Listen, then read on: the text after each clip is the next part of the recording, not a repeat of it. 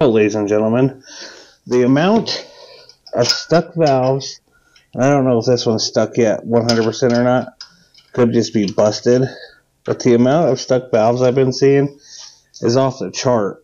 Like I've had like 10 in the last month.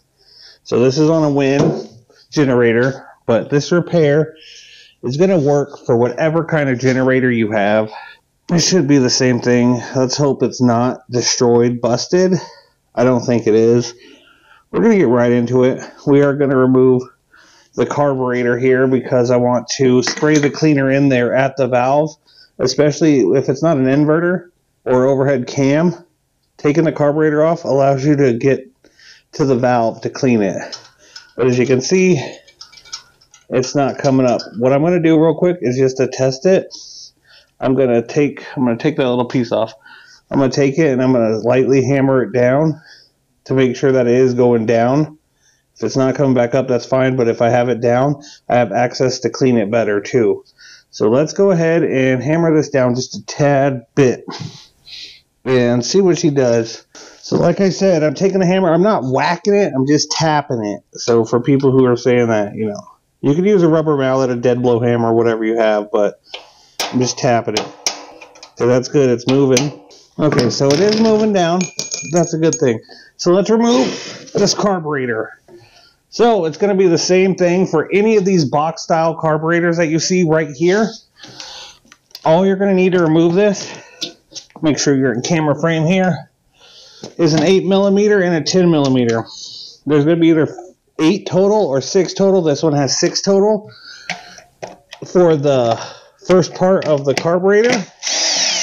And that's getting the air filter cover off. And like I said, 90% of all generators that have this big old rectangle air filter box with the little square in here, it's going to be the same thing. There will be one 10mm on the back side, which I'm going to ignore because I never bother with that. And I actually have a Win. This one's in warranty. I have another Win in the shop. These are really popular because they're so cheap. They're cheaper than Harbor Freight.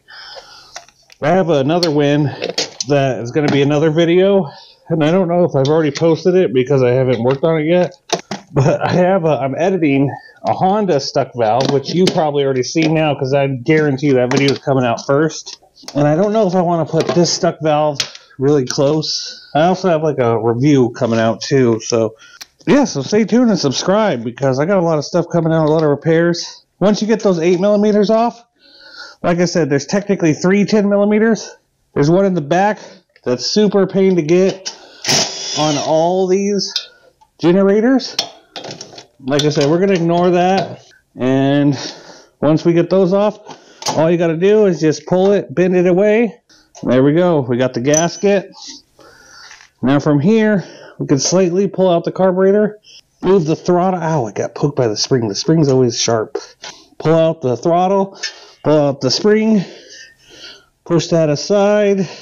I just realized that this is dual fuel too, so I am going to need a Phillips and a pair of needle nose pliers. Okay, got a Phillips and a brand new pair of needle nose pliers. So let me open these pliers real quick. These spring up too, that's pretty good.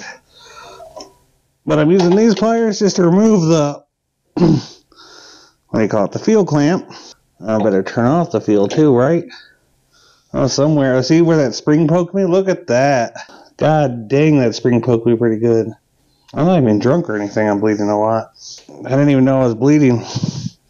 Spring got me. That's extra money. It's going to cost Win now. No, I'm just playing. You got to watch out for the sharp objects when you're doing mechanic work, huh? Why is it bleeding so much for a little poke? So now once I got that off, I can remove the propane line, which every dual fuel I ever see, nobody's using the propane. It's very rare that I see people using the propane. I think it's because propane, the carburetor is never going to get dirty. If you never put gas in it, no, I don't even think I have to remove the propane line. Yeah, I'll just move the carburetor over. There we go. Ow, it's burning. So now that I have access to this, I can spray inside and get to that valve.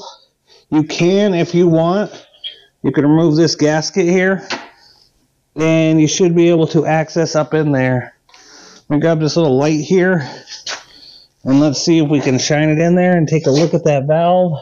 Yeah, I don't know how good you guys can see that, but it is a little gummed up. So now, I'll just show you what I'm going to do here. For some reason, the gas is still dripping. There we go. What I'm going to do is I'm just going to take carburetor cleaner, brake cleaner, or solvent of your choice, and you're just going to spray it at that valve, and you'll see all the nasty stuff come out.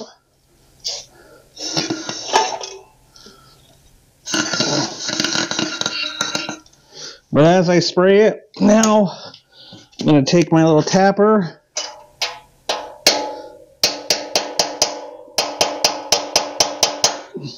I'm going to tap it down some more.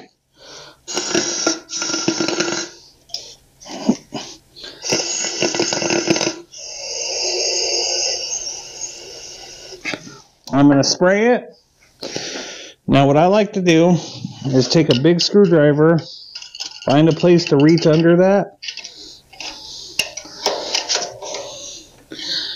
You can remove the tappet to make it easier. And what I'm doing is I'm just prying this up now.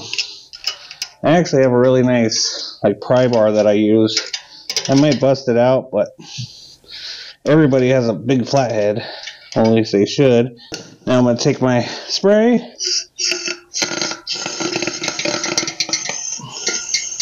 There it goes. Now it's gushing. Tap it down some more.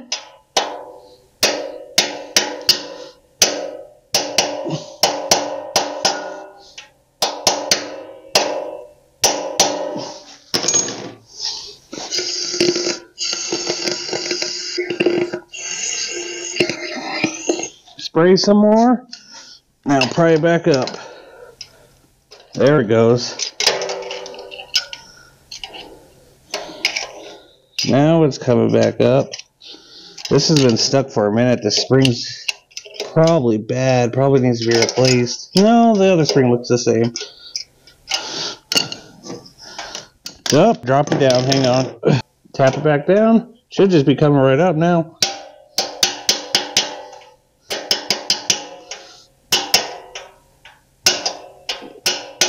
Yep, there we go. No, it's still not perfect. Oh wait, I forgot that little piece that I took off. But still, I'm not happy with that. Oh, there it goes. Now it's all the way up. Let me push it back down a little more. Still need a little bit more cleaning. Now there it goes. There it goes, ladies and gentlemen. Put this little cap back on. Yeah, see, now I actually have to push the valve down to get my tappet on. There we go. Now we should be able to see when I pull this go up and down. I have too much cleaner in there right now, so it's seasoned. There we go. There we go. Okay. She is clean. So now what we can do is we're going, I don't know why I tapped the screen like that. We're going to put our gasket back on, or our spacer. From here, we can slap our carburetor back on.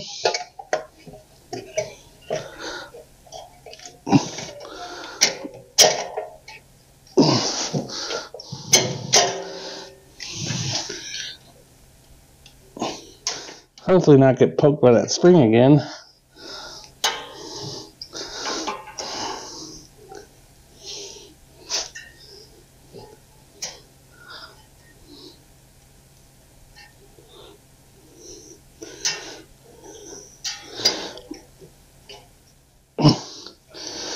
Now, all we have to do to make sure it starts, we're going to put this gasket back on right here.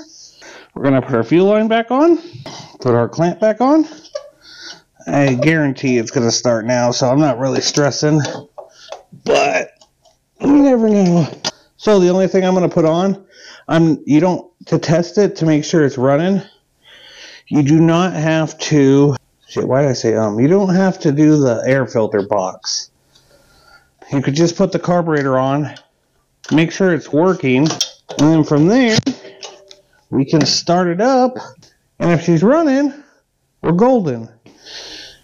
If she's not, we got more work to do. But I've done a lot of these.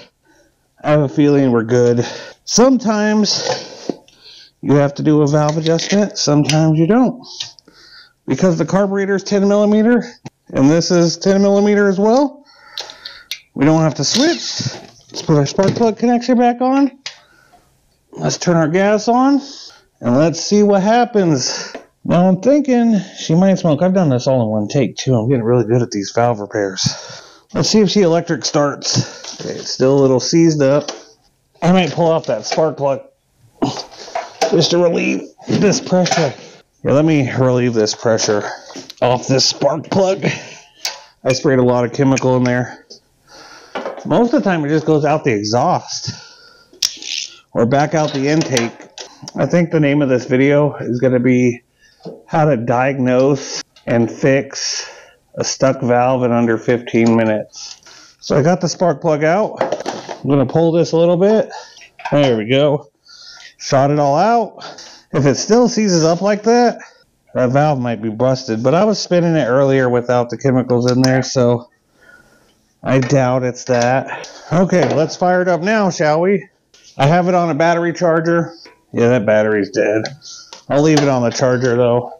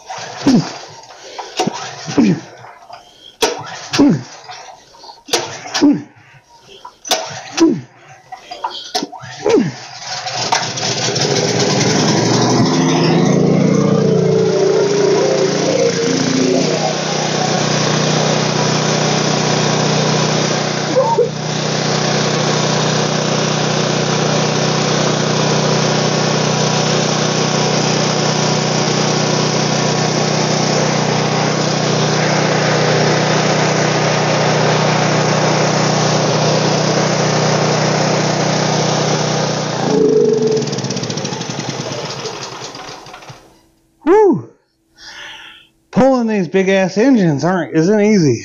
457 cc. Thanks for watching.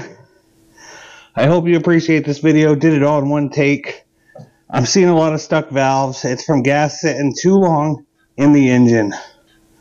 And yes, it's either ethanol, but also non-ethanol gas evaporates. And if you have stabilizer, which is recommended and told to use every time in these engines, when that gas evaporates, sorry, I can't breathe, it leaves behind just the oil. The oil from the stabilizer does not evaporate. But anyways, if this video helped you, hit that like button. If it didn't help you, hit that dislike button. Leave me a comment saying, hey, you suck. But yeah, other than that, whether you liked it or didn't like it, subscribe. Because I appreciate it. Have a good day.